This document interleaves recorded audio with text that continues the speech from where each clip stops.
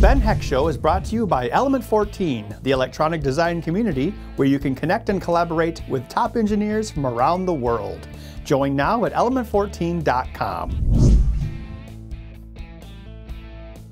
Hello, and welcome back to the Ben Heck Show. Today, Max Olmsted, our videographer, is in front of the camera. Why are you in front of the camera, Max?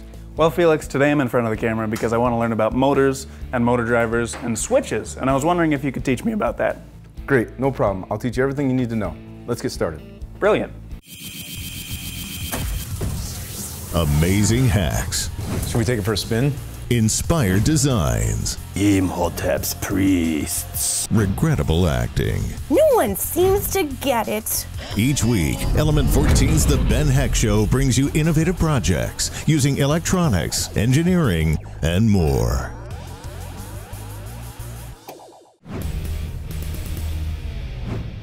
Okay, Mr. Olmsted, if you want to know how motors work and how to control them, you got to first realize that there are a bunch of different types of motors. There's DC motors, AC motors, and there's various types of AC motors, one phase, three phase, so on and so forth. But we're just going to deal with DC motors. I think this one has a permanent magnet. Some of them have permanent magnets, some of them have a field winding. So I'll draw the inside of a DC motor for you. Here's one possible way it could be. You have your field winding here, which would then go to your armature, which would be something like this. Here would be your leads. You have, say, positive here and negative there. So here's your stator and your rotor. And depending on what of these two leads is negative or positive will determine the direction that the rotor turns, either clockwise or counterclockwise, so on and so forth. So if you reverse those two, it'll switch the direction. Now, let's take this motor apart and we can see what's inside of it. Generally, motors, they have like this little tab here, but let's see what's going on here. Oh, it's a strong magnet. That's cool. Trying to get the magnets out. There's this tension spring in here. There. Now the magnets are just stuck inside this housing. Let's see here. There's a big magnet. Two big magnets, awesome. All right, so these magnets are stationary inside this housing here. And then our rotor has these contacts down at the bottom that meet with these brushes. So they come out to a terminal. The power goes in through one terminal, meets up with a contact on one side. It goes through this coil and it creates a electromagnet inside. The brush meets on the other side through this other contact. So then the electromagnet is energized and then the poles are in a certain position. And since these magnets are inside, these permanent magnets are in there, they act in opposition to the magnetic poles of the electromagnet and it causes a rotation. And then as it rotates, there's a break in all the contacts. So as the motor turns on those brushes, it inverts the magnetic pole, thus causing it to continue spinning. So that's what's inside of a DC motor. Let's move on to the H-bridge. Okay. Now here are all the components that we're going to use for the H-bridge that we're making. We have a 2N222 alpha transistor. We're going to need two of them. And then we have two N-channel MOSFETs. They're the IRF 9630. And then two N-channel MOSFETs, IRF 630. And we're going to need some resistors and a few other components. But this is the layout of an H-bridge. So what does an H-bridge do? What an H-bridge does, it takes a voltage and it reverses the voltage sent to the different terminals of a motor. So you can turn it in one direction, stop it, turn it in the other direction. Okay.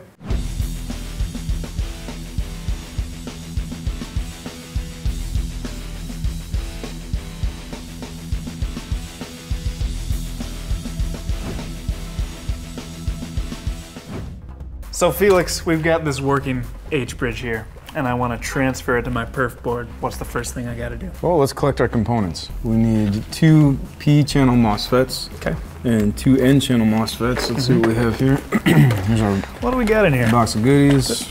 Here are the P-channel MOSFETs. And we need the N-channel MOSFETs. Go ahead and get two of those. N-channel, I can do that. And we need beautiful two of these NPN transistors. Here we go. Is that all she wrote as far as this box goes? Yeah, that's what we need out of here. Oh, actually, get those two resistors, and you need these two resistors. Beautiful. Those are the 2.2 kilo ohms, and these are the 10 kilo ohms. 2.2? They've got different stripes, that's how you can tell. Let's see what would be a good layout for our components on here. So our perf board, this is our solder side. Yep. This is the side that accepts the solder, and this is where we put our through-hole component. All right. We're gonna have two inputs. We got our motor and we have our power and ground. You know, a lot of times when I lay components out on the board, I like to try and mimic the schematic as much as possible, just to help me with troubleshooting and keeping track of which components are where. Okay. But you'll see that not everything can just be laid out like it is in the schematic and on a perf board. It's also nice to try and get things as compact as possible. And we could really compact this quite a bit.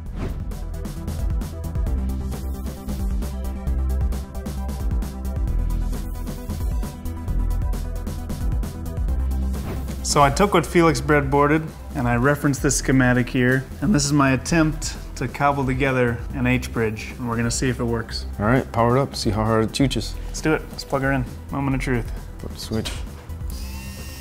Okay, we have our Let's go in one direction. logic circuit hooked up to it. Looks like it's switching directions. Could it be? Is it a success? Bravo, Mr. Wow. Olmsted. I had no confidence that that was gonna work, so that's You've cool. done it. However, you haven't added the logic, but, Yeah, I haven't added the logic yet. but we have an interface to send it signals. try? Yeah. Well, it's exciting that the H-bridge worked. Yeah, that was really great, Mr. Olmsted. If you want to add some logic to it, you should just put on this NOR gate, and you can have a couple of buttons on there, so you could put that on there and control it. That would you be like cool. that? Yeah, let's do it. Let's try it.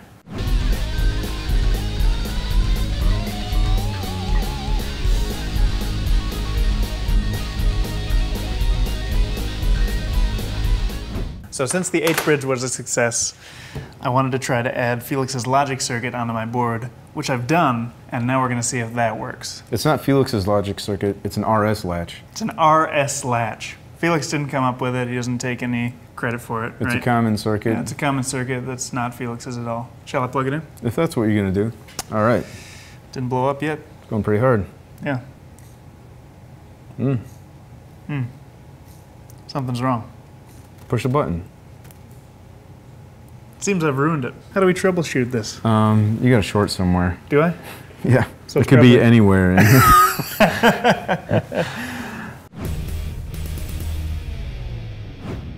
Okay, so you did a lot of great work here. Your first time soldering something this complex. And admittedly, this is a big task for a first timer. Yeah. And it was working great till we put that logic on there, of course. But So something's wrong in there. Like yeah. some kind of Anyway, short. this actually is really a lot more work than what's necessary in order to run or drive a motor. All of that work that you did is inside each one of these little packages here, I see. right? You could get So I could have just used one of these. yeah, you get a single integrated circuit that Don't has have to all do the, that at all. All you would need to do is attach the external circuitry. So why would you ever choose to do it in the way that I did it? Okay, a reason why someone might want to do that is they're making a custom motor driver. For example, say we only have a L293NE, right? And we want to drive something that's going to pull more than 1 amp. Yeah. So we would use those, and we don't have any other integrated circuit on hand. Okay. But we have a pile of MOSFETs. That would be one example why we would Gotcha. do that. Probably the only So in a reason. bind, Yeah, in a yeah. bind, Well- you'll do it the way that I did it. Maybe, I don't know. There could be a bunch of different reasons. Another reason why we did it is for to learn how an H-bridge works. Yeah, that's true. I did learn a lot. However, I would like to present to you and the audience a variety of packages that we could get from Newark. Okay, And we let's got do it. some here. The L298N, it's a full H-bridge. It goes from 4.9 volts to 7 volts. In how many seconds? Well, actually, that's the supply voltage, which controls the logic. Okay. But then it can actually drive up to 46 volts at 4 amps. And then we have this nice little... So in what situation would you use this? Is it just... Oh, an example of where you'd want to use that is if you're going to have something that could pull up to 4 amps. You could go up to 46 volts with it. This is a pretty hardy motor driver right there. Then there is the L293NE. It's a half H-bridge. It has 4.5 to 36 volts. It could drive 1 amp. This is a through-hole component. Then there's the LV8731. It's a stepper motor driver. Then the MPC17C724EP. Yeah, this is a really small motor driver. We're looking at using that in the hot glue gun. Is it possible to solder to that even? How do you even Well, start with that? normally when those are assembled, they're done in or put up. Well, normally It's when, like a pick and place machine kind of yeah, thing? but we've actually managed to You've done it before? Yeah. Because that's smaller than the diameter of your solder. Well, actually, thing. I have a few different tips for my soldering iron. Okay. Some really tiny ones, but you know, just trial and error. And then we have the L6219. It's another H-bridge driver. It actually has it's a larger through-hole package. So it basically just depends on the size and power intake of your motor. Yeah, and as to what project component is. you're going to use.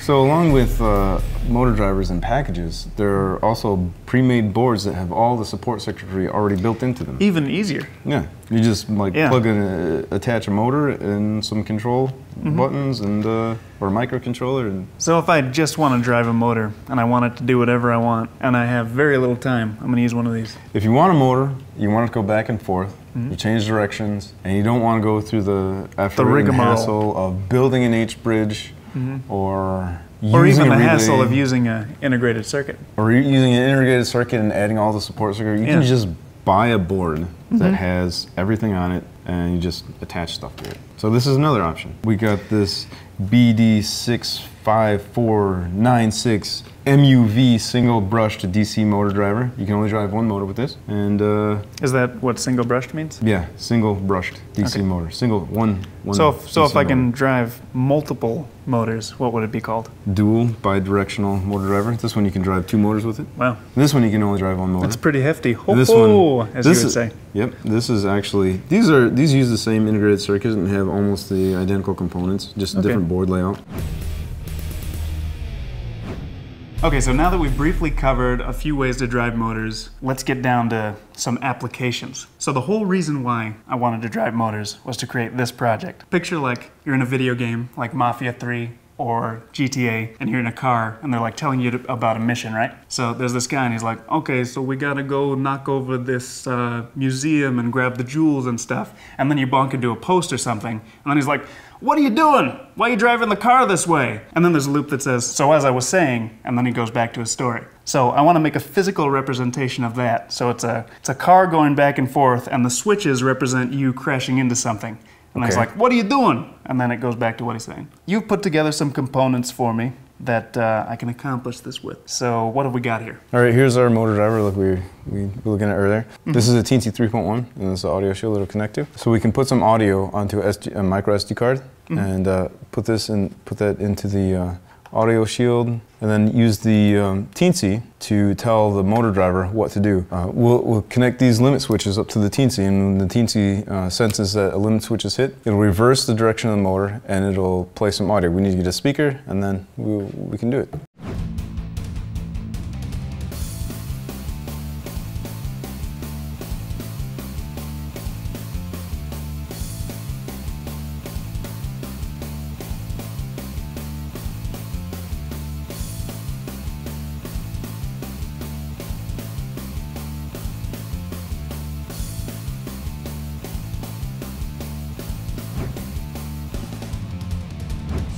Yes, Mr. Jones said, we've got this working exactly how you want it, minus the audio. So we got the analog, so that gives us speed control. Speed control, right? And actually we could put the brick on here. We're also going back and forth. Make it zero, make it slow. Let's make it zero. We can totally automate it. Okay, here's our little stop block. Cranking up the potentiometer at a top bam. speed All right, here. there we go, top speed, all right. Completely automated. We're going back and forth, and we can control the speed. Yep. It's awesome. Now let's look at this code. I want to make sure you understand what's going on here. Oh, of course, we have to have a comment. The Squanch motor driver. Makes complete sense. Actually, this is Squanch motor driver version 0.001 _6. Great. I love it. Go motor driver 3000. Oh, okay, motor driver. Squanch motor driver 3000 version 0.001. Now you have to have credits here by maximum. By minimum. Maximum Homestead. Maximum Homestead. And GoldenEye. Goldan. I. Beautiful. So right here at the top we have declared our variables. These are global variables. We're not even using these anymore, so we would just get rid of them. So we're basically naming our pins. Yep. That would be a great comment. So yeah, we would put here pin numbers, right? So this is our pins, and this is motor flag we use in the main loop. So when we go to our setup, again, we have our pin modes. We set all of our motor driver pins there, and then we set our limit switches, and we configure, what is this? You know what, that's why we gotta have comments. Okay, this is our potentiometer. These are limit switches. Switch 1 and 2. Switch left. So pull up just means it's always gonna be 1. Yep. There can be only 1 all the time. And the great thing about internal pull-ups is it saves us external components. We don't have to wire that. So if I put pull down, it'd always be 0. I'm not sure if this has internal pull downs. It might not. I'm not sure. Some do, some don't. Okay, good to know. Generally, they have internal pull-ups. I just go with that and it works. Okay, in our loop, we say if digital read limit switch 0, which is this one over here, limit switch 0 equals 0, right? Remember we had the pull-ups. You just mentioned that. We do motor flag 1. And then it goes, if limit switch 1, which it's not going to do until it gets back over here. So it skips over that, it goes into here. Byte speed equals map analog read motor speed, which is our analog 0 to 1023, 0 to 255. Then we call our motor drive function right here, and we send it 1 because we always want it to go. And we send it the motor flag, which is either going to be 1 or a 0, and then that's going to be the direction. And then speed, which we just got here from reading the analog. So when we go into our motor drive, we say int enable, which we're going to get a 1, so it enables. And int direction is our motor flag. It's either going to be 1 or a 0. You know a better name for this would be motor direction. Control C, Control R, motor flag, Control. This is why I like this development environment. Yeah, that's cool. Motor direction. Change it on the fly. And then find all. Leaving 1. And replace all. See that? Pretty cool. You can't do that with the Arduino development environment. Well, if you can, certainly I don't know can't. how. And if you can, it's not that easy. Well, anyway, we had direction here. We use direction down here. So if enable is 1, we say analog write motor speed enable. That is going to be our PWM signal going to the enable pin on our motor driver, and that tells it how fast to go.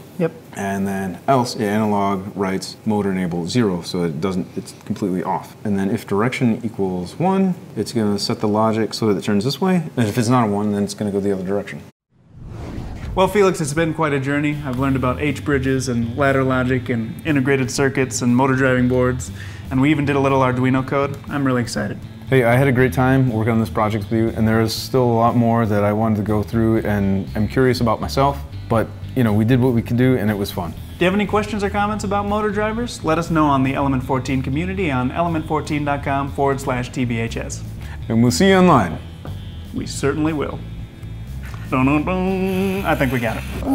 We got a motor H-bridge. We got it. The Adventures of Super Noob. Warhorse. Hi, Mr. Meeseeks, look at me. Come over here and squanch with me. This is going to squanch right here, and this is going to squanch right about here. Would you want to squanch it like this, or would you want to squanch it like that? I'd want to squanch it like that. I learned about H-bridges. H-bridges? I put my H-bridges on. Yeah, if you... Maybe you out in the audience can tell us your motor driving experiences and projects you've worked on. How many motors have you driven? Tell us about it. What types of motors? How did you drive them? Don't turn it on, tear it apart. Do you have any questions or comments about motor drivers? How would you drive a motor? How would you drive a motor? How much is that motor in the window? Felix, why is this logic gate board game prototype laying out here? I was digging through our bins and I thought, we put all that work in there, we could do something with this. Well, Felix, what do you suggest we make? Maybe you could make something with toggle switches? So I was thinking I could make a decimal, hex, binary electronic quiz game. So I'm doing a similar project to Mr. Heckendorn. I'm making an electronic sorban, which is a Japanese word for abacus. So the real tough one is decimal mode. Show me what you've got.